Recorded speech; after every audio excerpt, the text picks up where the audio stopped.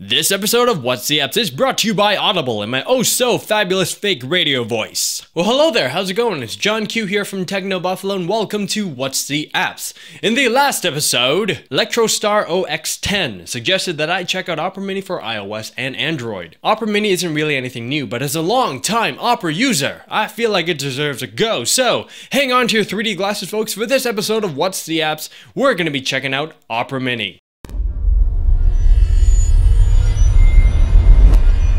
For many years, Opera was my main browser. I love the UI and I really love the mouse gestures. I mean, they're out of this world.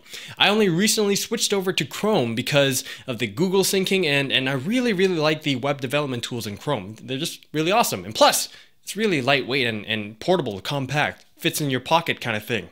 Love that. Opera did a stand-up job by integrating their slick and stylish UI down to their mobile applications, but is it necessarily better than your phone's native browser? Well, we'll just have to see. Let's start off with the basic Opera Mini features that your mobile browser might not have. Opera's startup page is pretty awesome. It's a visual display of your bookmarks and can be customized pretty easily. Sharing is natively integrated, the tabs are really cool, and check this out. There's a find in page option, which I really appreciate, not to mention it works really well. There are also options to adjust text size as well as image quality to improve load times. Full screen mode is also always appreciated, because you know, like having 20 pixels at the top and bottom, it's just so very important. Performance wise, I've tested Opera Mini on these three devices, each with its own popular operating system and all over the Wi-Fi. First, let's start off with Android. Opera Mini more or less works like the default Android browser. If you didn't know any better, you'd think that you were using the same web browsing application. Some pros of Opera would be that when scrolling up or down, an arrow pops up which can take you to either the top or bottom of the page. Scrolling also feels a little bit smoother. This might be a little bit hard to see on camera, but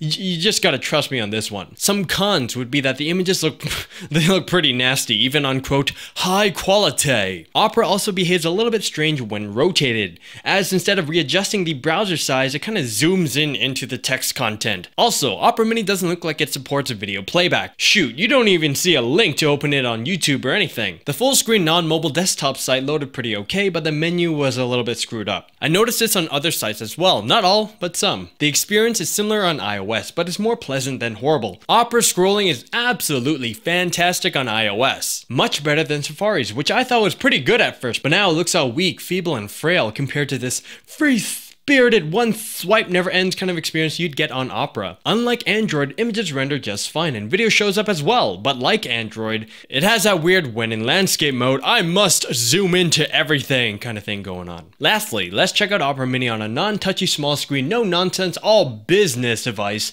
like this BlackBerry. But first, a quick word from our sponsors at Audible.com. Audible.com is the leading provider of digital downloadable audiobooks and spoken word entertainment. Audible has over 75,000 wonderful titles to choose from to be downloaded onto your MP3 or iPod to be played back anywhere, anytime. Okay? Choose from books in every genre. Science fiction, thrillers, drama, comedy, business, history, and much more. I was on there and I saw that they had some titles from George Carlin. Now, I have his ebooks, but there's nothing like, you know, Carlin's words spoken by the man himself, and having that playing in the background via audiobook while you do work.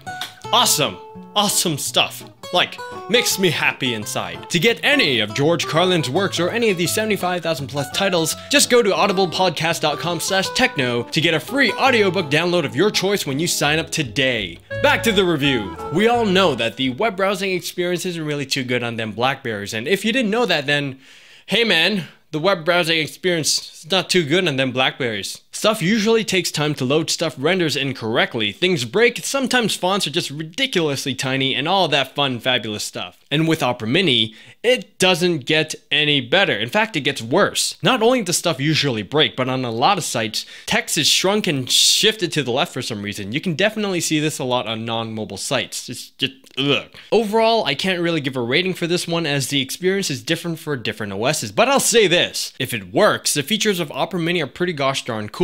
And the darn thing is free, so you don't really have much to lose here. So I'd recommend Opera Mini for iOS or Android, but if you're on a BlackBerry, stick with the default browser. I know that's not saying much, but yeah, just stick with the default browser. Thank you very much for checking out my review of Opera Mini. If you have any applications in mind that you would like me to check out, let me know by commenting. This was Jon Q from Techno Buffalo. Thank you very much for tuning in, and I'll see you guys next time. Latest.